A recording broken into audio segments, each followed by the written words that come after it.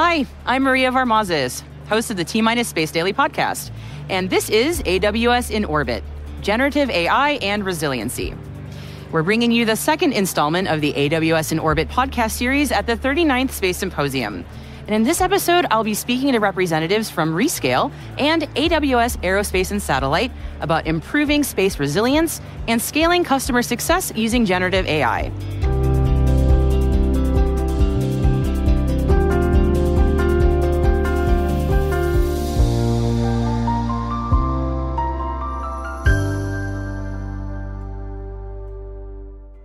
My name is Eric McCoy. I lead our enterprise, public sector, and channel businesses here at Rescale.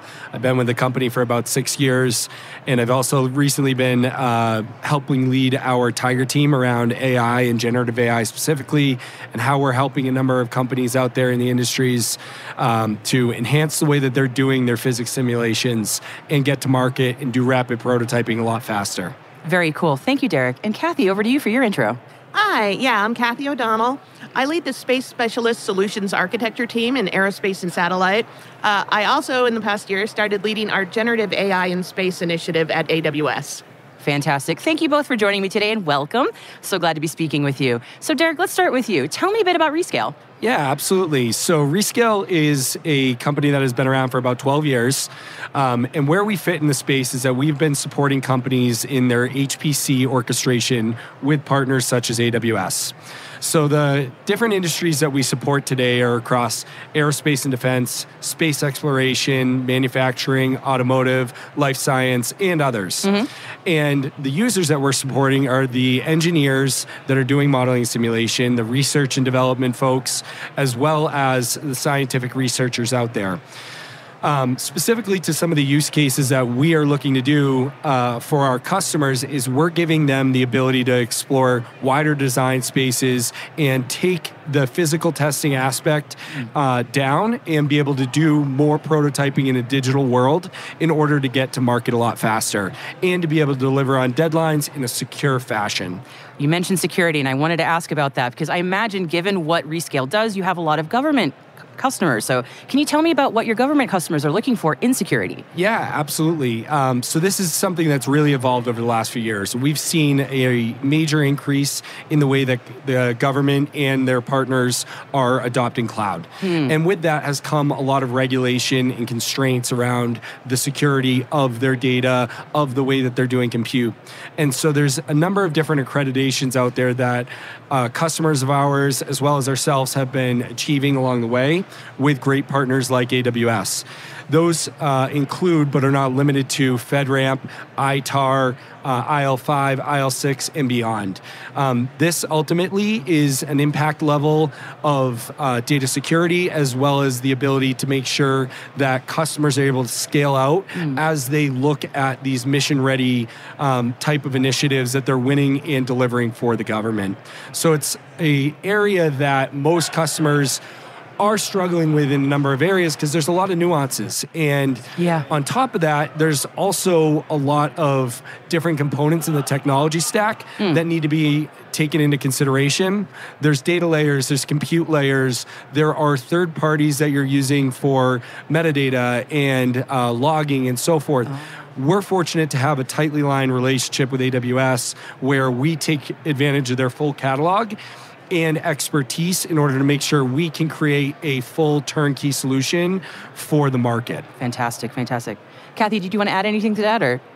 Oh, no, I'm just really excited to have partners that care so much about security because, a lot of our customers, that is so key.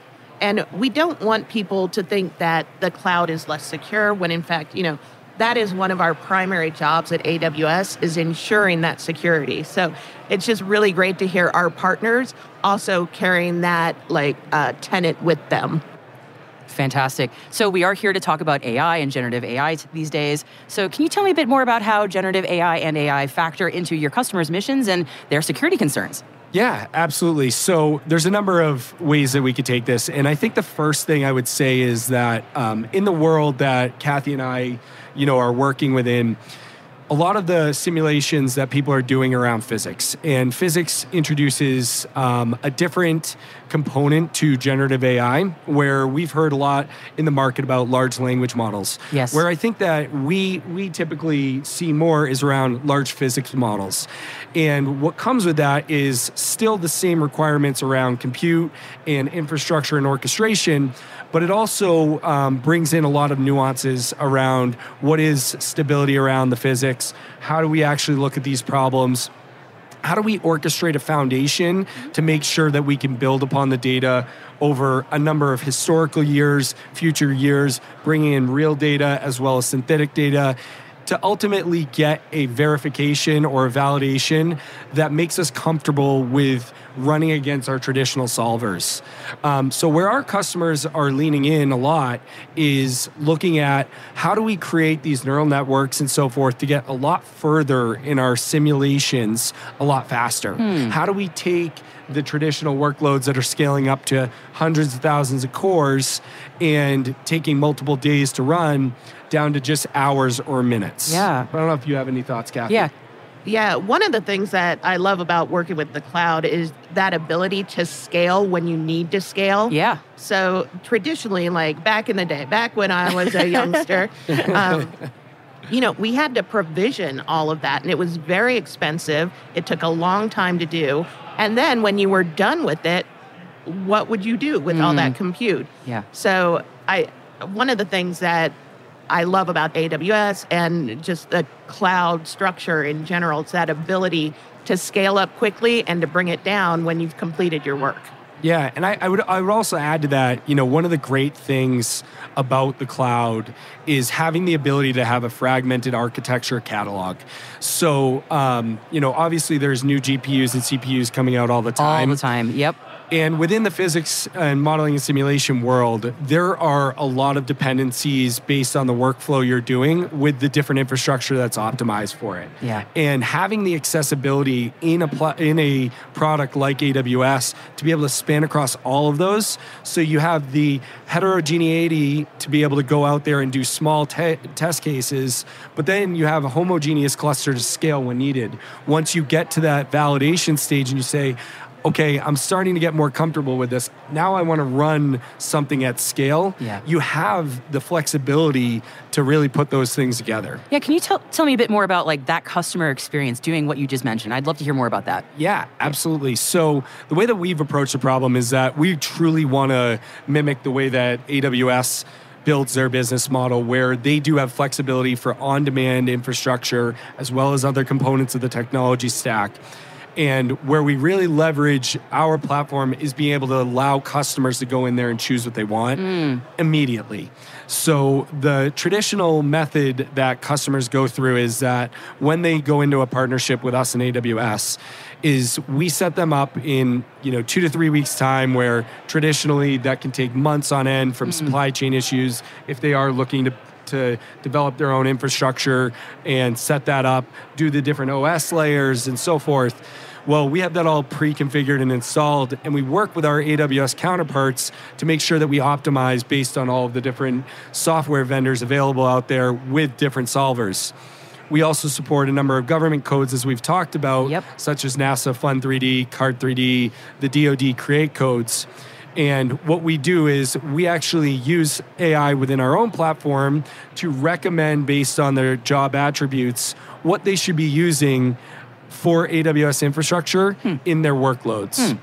I imagine that also, I'm sorry, Kathy, I was going to say, imagine it scales well, but go ahead, Kathy, go ahead. I was going to say, that's super cool because, it can be really difficult. We have a lot of different options at AWS because we serve a lot of different industries and customers. Yeah. And sometimes it can be very difficult to know, what do you want to use? Like, which one of these things is going to work best for your workload? And so having a partner to help you, and especially using ML to help with that decision-making, I just think that's awesome. I just think that's neat. Yeah, that's a very valid comment, honestly. Yeah, and I was thinking, as you're describing it, that must scale really well for the customer as a repeatable process. Absolutely, it does. And we try to build in functionality together as we find customer requirements to make that very repeatable. Yeah. So scale is one thing on the infrastructure side, but another area within this domain is the ability to walk in and have those different inputs you have, but have the job orchestration there for you. So building out templates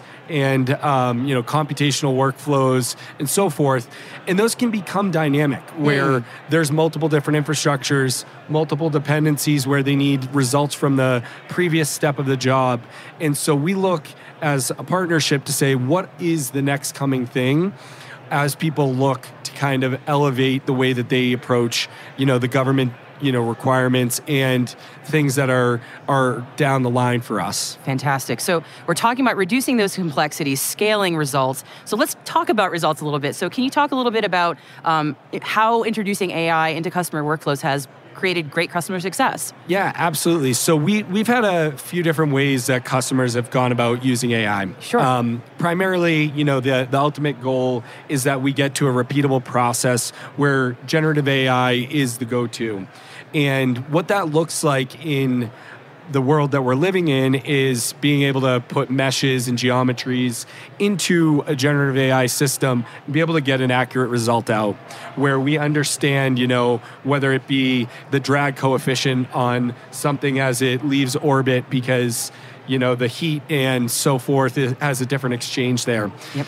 We also see customers that are building neural nets quite frequently on more regular workloads like computational fluid dynamics. And what they do there is they take all of the data that they're running, they build the synthetic data if they need it, and we try to unify that data so that way you can build a neural net around it and apply that neural net to run inference against the job. And with that, you're usually able to see 1,000 to 10,000x speed up time with somewhere between 95 and 98% accuracy right now. Wow, yeah. And then more traditionally, we have customers that are looking for ML optimization. We have benchmark space systems that we've worked together with, where their typical workload, where they have 20 studies and they're running on a number of different CPUs. We want to reduce their time from 8 to 10 hours per study on dozens, if not hundreds, if not thousands of CPUs to accelerate that through GPUs, or be able to accelerate that from, running inference against some of these neural nets. And so we look for opportunities like that where we can reduce their time down 85% or more. That's huge. So it's huge. Yeah. And it gives engineers the results they're looking for. Yeah. To be able to actually make the right decisions on the next evolution of their project. Do those tests and get that data. That's so important in that time to results. It's massive.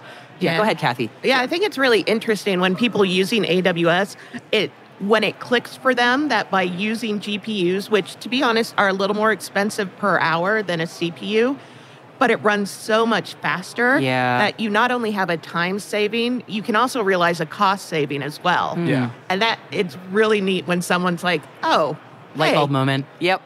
Yeah, and I think that, I'd be interested in your opinion too. There's always this debate when it comes to high-performance computing and AI between TCO and ROI.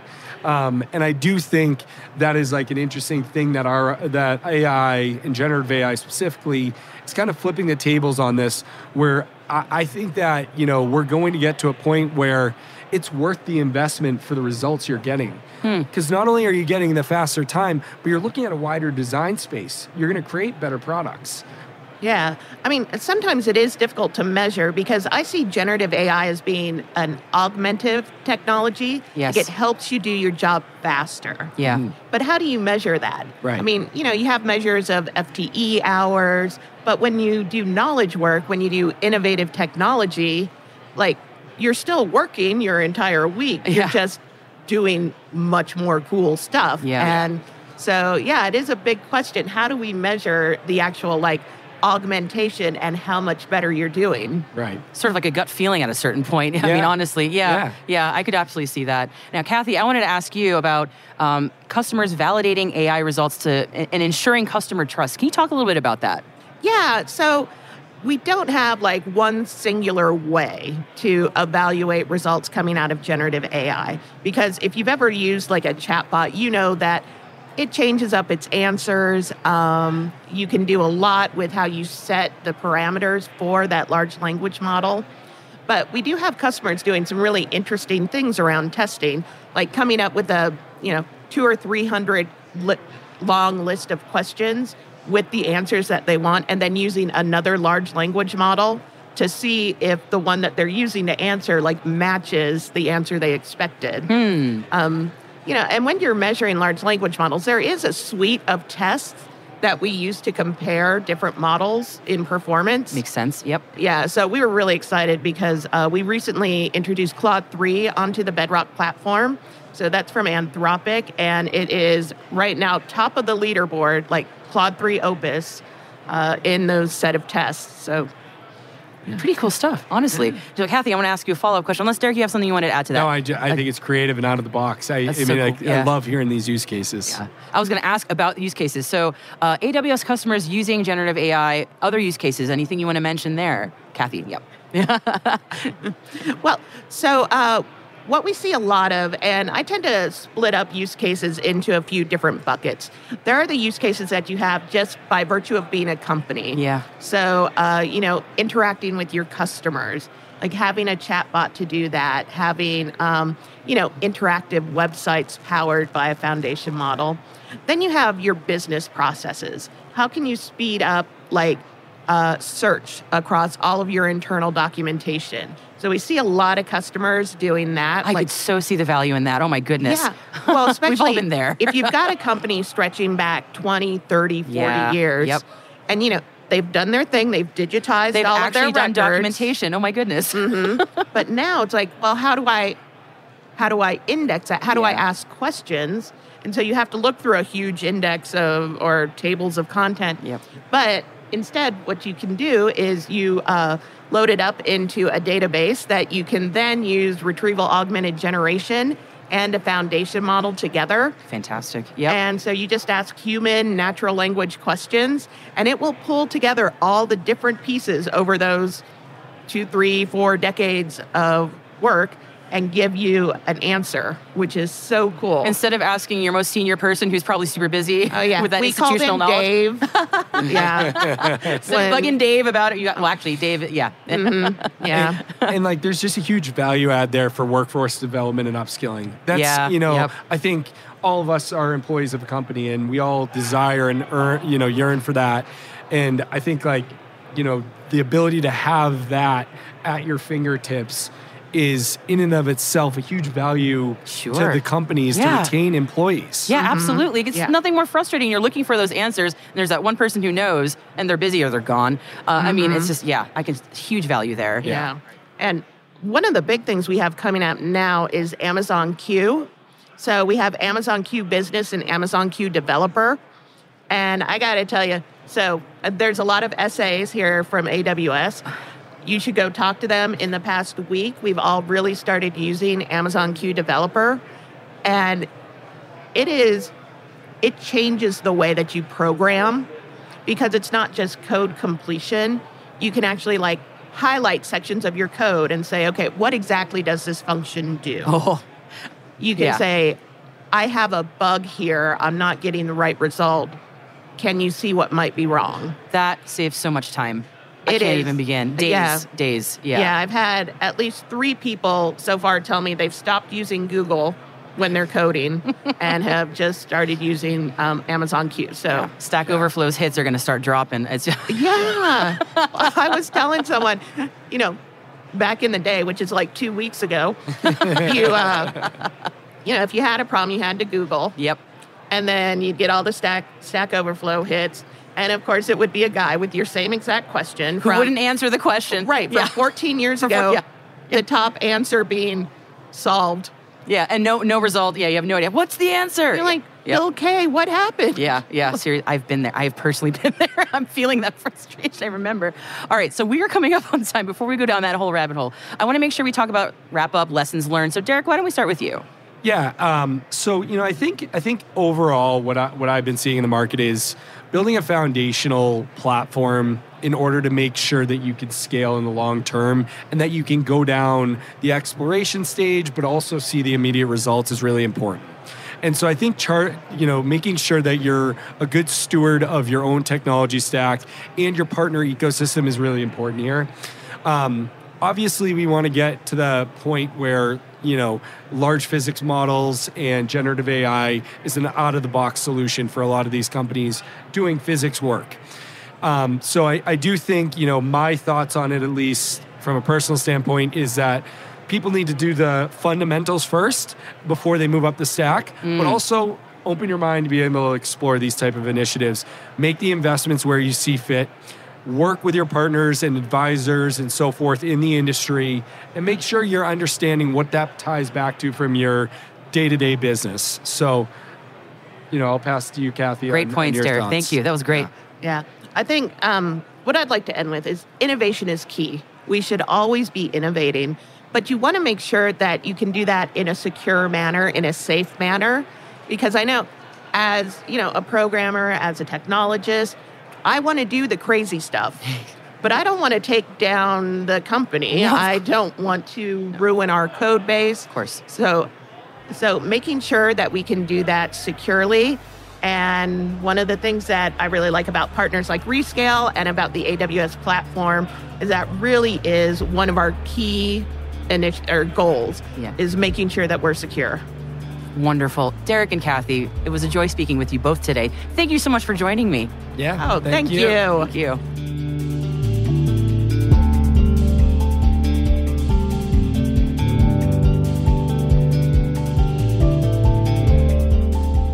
This episode was produced by Alice Carruth and Laura Barber for AWS Aerospace and Satellite.